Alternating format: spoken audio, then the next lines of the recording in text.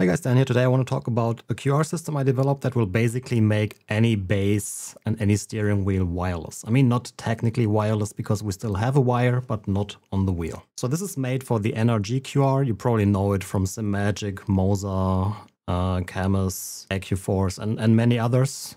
It's all the same principle. It's this NRG style. So for example, here, this is a SimMagic wheel side QR, and this is an original NRG base side. And this basically will make any base wirelessly work with any wheel without having to connect a wire to the steering wheel. You will still have a wire. I mean, I don't know if you can see it here. It's wired to the base side here. And so technically it's not a true wireless system, but the positives are you have enough power. You do not have data connection issues that you have with the slip ring, for example. And if you just have to wire and route one cable, you can do it very cleanly, put it out of the way. For example, here, this just routes on top of the monitors. You still get all the rotation and everything. So I wouldn't have any concerns with that. But on the steering wheel side, you will not have any wire anymore, and you can quickly change between wheels. So let's say, I mean, it's not really a super useful use case here, but if you combine this quick release with the SimHub control remapper, you can basically go out, drive a little bit, and then take off the wheel, put in a new wheel, and continue driving.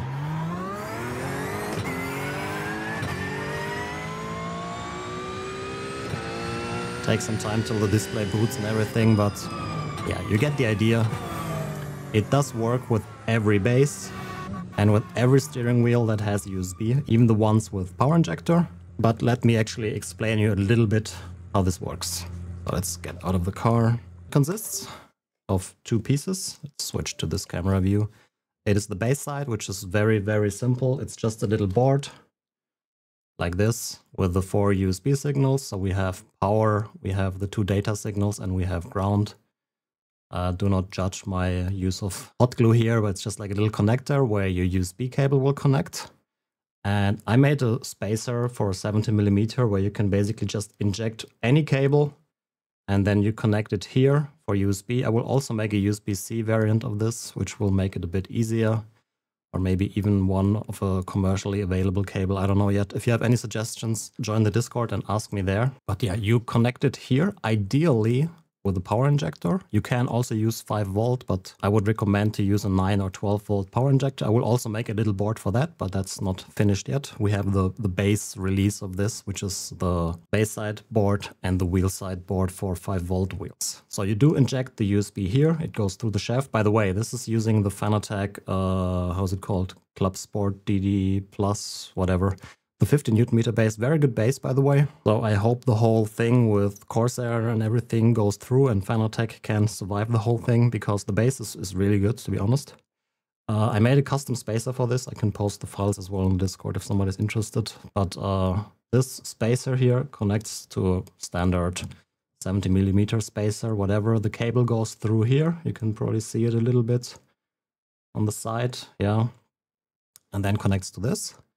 And it will either have 5 volt if you connect it directly to USB, or it will have the power injector voltage, so typically 9 or 12 volt. For example, it works very well with the grid power injector. I am currently powering this with 15 volts because I want to see how it behaves in the extreme settings. It should work till 18 volts, I think. I need to double check, but I would recommend up to 12 volt. There's no wheel that needs more than 12 volts or whatever. And then we have another board that goes into the steering wheel here without the pogo pins. You probably have seen this concept from Moza or SimMagic and Camus and all the others. It's not a revolutionary new concept. Azatec uses pogo pins as well. With the pogo pins mounted in the wheel, you can see it here. It's a little spring-loaded pin that will basically connect to these pads here and have the USB signal. And this is basically the non-plus ultra version of the board. If you want to buy this, it is about $8 to $9 for one wheel, but more on that later. And what it has is a little USB chip to refresh the signal and give us a better signal quality.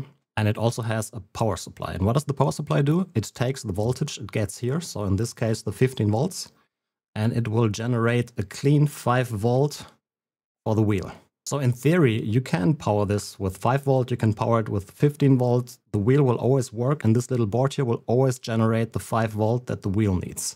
So you don't have to worry that you destroy your wheel using the 15 volts here or so. I typically would recommend to use a power injector for this, because then you do not have the voltage drop on the cable, and that is the main issues for Vocors dropping out.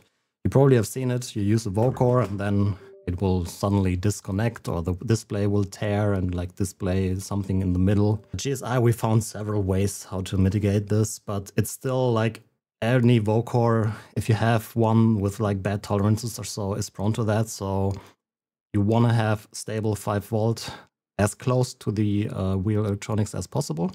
And with this, you can do it. Next question, how do you connect this thing to the wheel? Well, there are several possibilities. The easiest way, if there's like a hole in the wheel in the middle here, like the FPE I think has one. So you can just take the USB signal from this little connector here and connect it to your wheel internally. On the Discord, if you have a wheel, if you do not know what to do, join the Discord, just ask there. Every wheel can be connected internally. On some, you may have to drill a hole to connect it internally to the USB connector. If you do not want that, there's another solution.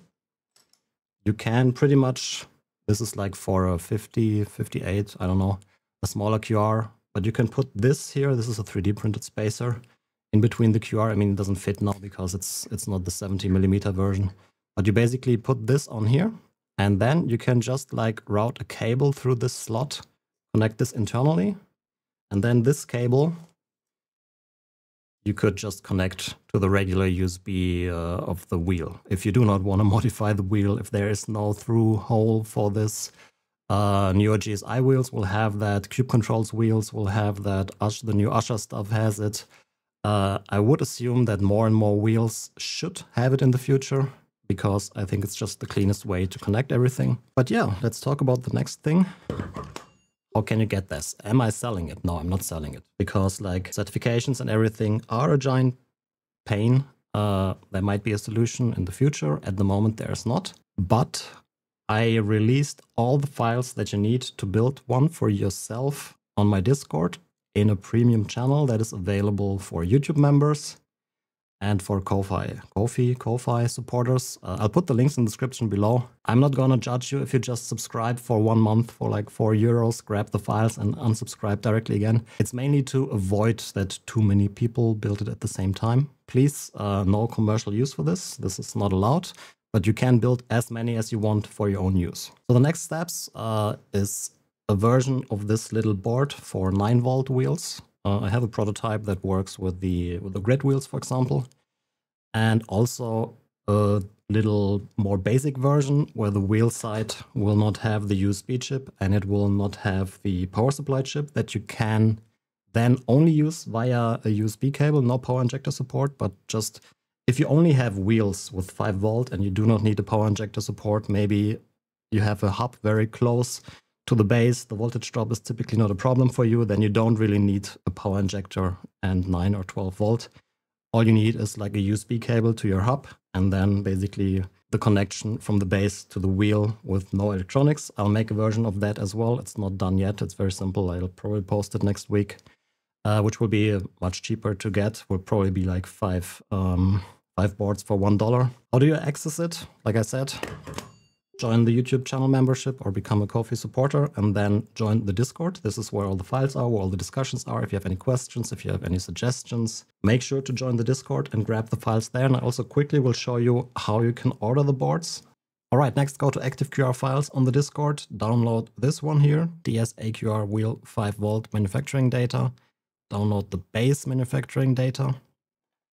Here are also some alternatives for parts that might be out of stock, but download the zip file, unzip it once, because like it's a zip file that contains another zip file, but you do not want to unzip the Gerber file. So it should look something like this when you unzipped it. It's the Gerber files, which is the data for the PCB. It's the BOM, which is the parts that go on the PCB, and pick and place is the file that tells the machine which part goes where. So then go to Add Gerber files, select this archive, let it upload. It should change layers to 4. There we go. 33 by 33. will calculate it for 10 boards. You can leave all this default PCB color, pick one of your choice. Green is the cheapest, purple will make a lap time significantly faster, of course. Surface finish, hazel with lead is fine for private use, and since commercial use is not allowed, you can just keep this. It's the easiest to manufacture surface finish and also the cheapest one. If you don't want something with lead, then go to the lead-free hot air soldering level or the gold, but all of these will work just fine. You can leave everything else on default. Impedance control, go to yes, and then select the 3313, confirm. Everything else can be left on default.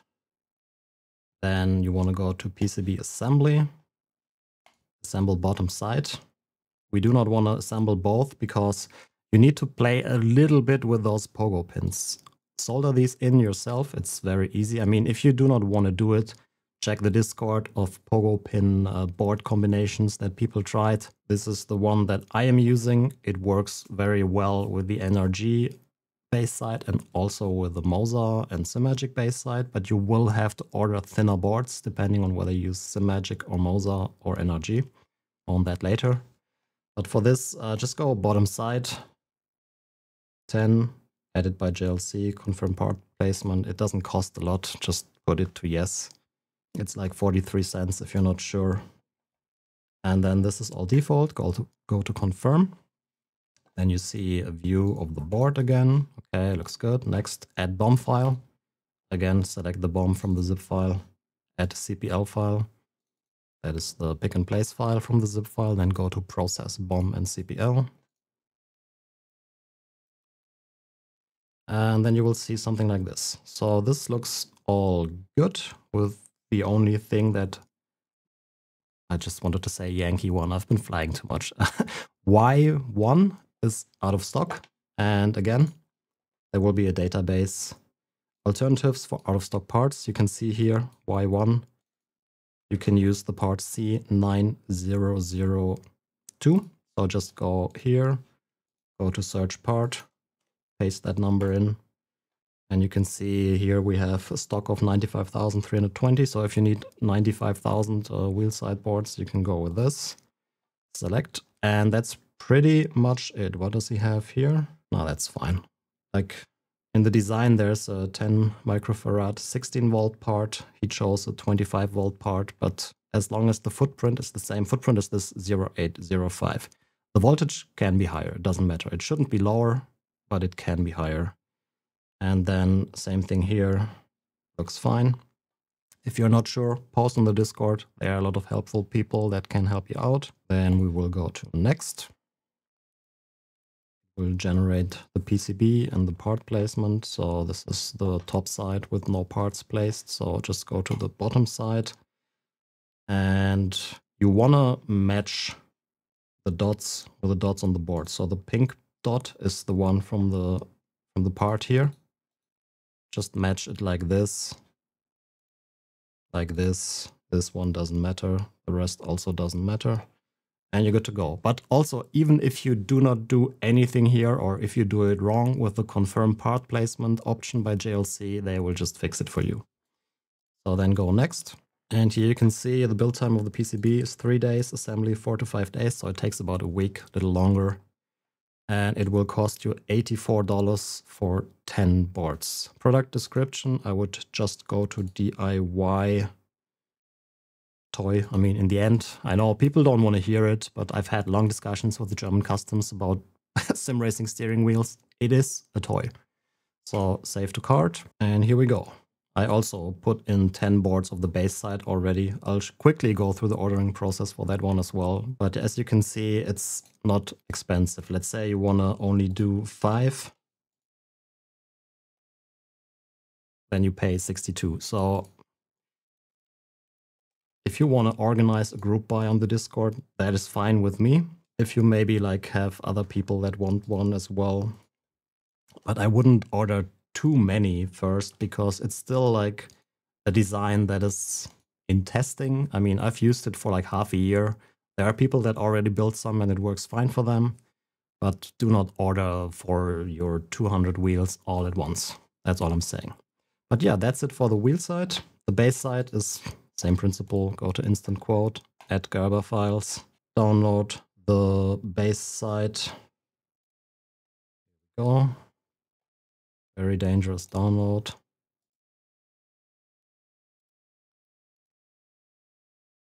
Unzip. And then same principle. Upload it. And I typically do not do any assembly on this. You can also solder your wire directly to these pads, or you can just solder the connector on top of it. If you want to have them assemble it, go ahead. It's not expensive, let's say 10 boards. And here for SimMagic and Moza, for example, go with 1.6 PCB thickness. If you go with the original NRG, which I can recommend it, it's a bit more expensive, like this is about 100 euros for this one here. It is a very good, like it is the highest quality QR. It has absolutely no play. I mean, even Moza, SimMagic, and even the cheaper ones from AliExpress for like 40 euros are fine. They are not super, super play free, but definitely more than good enough. Like there are QRs out there that have significantly more play. I think SimmerCube, the QRs, it's not really that quick, but their QR is the most solid one. The Q1R is good, the Azatec QR is good, but I would say even the cheap AliExpress NRG clone is coming right behind that. If you get the NRG, big advantage, it comes with a 70mm base side. All the other ones like Moza, SimMagic, many of the AliExpress clones come with a 58mm, so I would just recommend to buy one NRG. And you want to get a PCB's thickness of 1mm for that, because then it matches the same height as the other ones, and you can use the pogo pins that I posted. You can also go with 1.6 and just get shorter pogo pins. The more people that build it, the more knowledge we will have and the more information on the Discord. But yeah, 1mm layers, 4 as well, 1.6. Why did this jump to 70 euros? Build time. You like, I mean, if you want to get it one day earlier for $62, do it. 5 boards are $2. You probably will not need 10 base sides. You see the price, it is very, very cheap. But yeah, that's actually pretty much it. If you want to build one for yourself, join the YouTube members or join the Ko-fi supporters. Then you get access to the Discord folder. If you have any questions, post it on the Discord, please. Do not send me a DM. I will probably ignore you because I cannot give everyone support for this. Post it on the Discord. There's a lot of information in there already. I will be active on the Discord. I will answer questions, but I will not answer individual messages regarding that. But yeah, did I forget anything? I don't think so. That is all I wanted to say about it. I'm excited for this project because why did I make it? I think QRs are just, first of all, too expensive. Second of all, no active connection inside. Cube Controls has something similar to this, but only with passive boards, no USB chip, no power supply. But if you do not want a DIY one, check out the one from Cube Controls maybe. Azatec has a similar concept on their bases, but with a little low power approach, only 5 watt. It can struggle sometimes with Vocor screens and a lot of LEDs. But yeah, this is, you can probably build your own QR for 50 euros, including the QR hardware if you buy one of the cheaper ones. And yeah, that's why I made it. I wanted to build an open ecosystem that works with every base, that works with every steering wheel, and that is not too expensive to make. But yeah, build one for yourself. Let me know if it works for you. And if you have any suggestions, any ideas, any questions or whatever, ask on the Discord. I'm very happy to help there. But yeah, that's it for the video. Thank you very much for watching. Have fun building this, and I hope to see you all in the next video. Bye-bye.